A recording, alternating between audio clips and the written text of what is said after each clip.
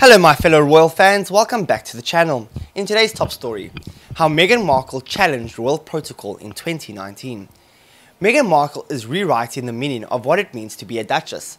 The former American actress, who became the Duchess of Sussex when she married Britain's Prince Harry in May 2018, has endured a year of accomplishments and controversies as she took on her newest challenge, motherhood. Since becoming a member of the world's most famous royal family, the 38-year-old welcomed baby Archie in May of this year. But life as a royal has been far from smooth sailing, as Meghan's every move has been heavily scrutinized by the tabloids. And while the former suit star frequently stirred headlines in 2019, Meghan continues to pave her own ways as a Duchess, having a baby shower overseas. In February, Meghan stirred headlines when she flew out to New York City on a private jet for a lavish baby shower held at posh hotel The Mark. Royal commentator Victoria Arbiter told Fox News that while baby showers were an American tradition, the British monarchy had no trouble with the former American actress celebrating overseas, not giving birth in the Lindo wing. In March, The Sun reported Meghan and Harry chose not to have their baby at the Lindo wing of St. Mary's Hospital, the same spot where Princess Diana and Duchess of Cambridge Kate Middleton gave birth. Instead, sources claim the couple opted for a maternity unit closer to their home, keeping her royal birth plans private.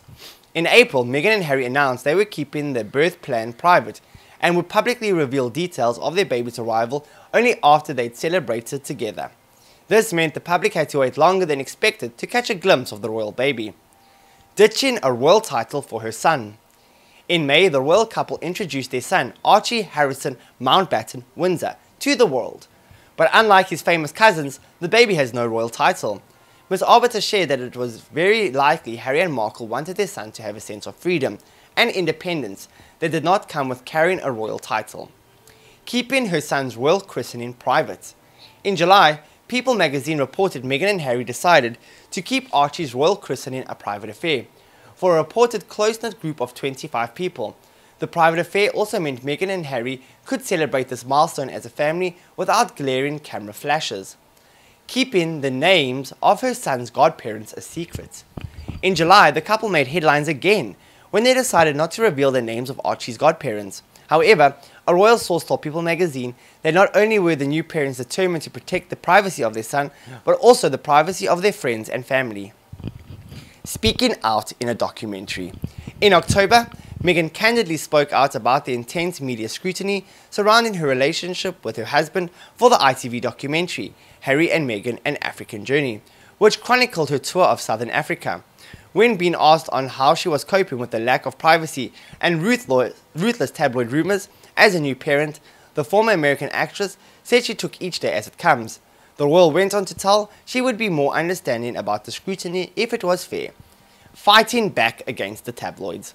In November, Meghan ditched the unspoken royal rule of never complain, never explain, when she responded to several tabloid rumors that have plagued her time as a member of the royal family. According to court documents submitted by Meghan's lawyers in her legal case against Associated Newspaper, the Duchess of Sussex was fighting back against claims she refurbished her Frogmore Cottage home with expensive and unnecessary amenities, skipping the holiday at Sandringham.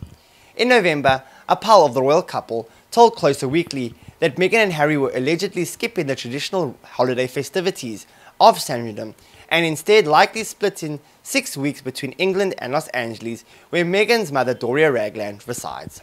Wow, interesting take, guys, but I think it makes her unique. Anyways, if you liked the video, hit the like button, leave your comments, tell me what you think about it all, and don't forget to subscribe for more. Thank you for watching, Happy New Year, and goodbye for now.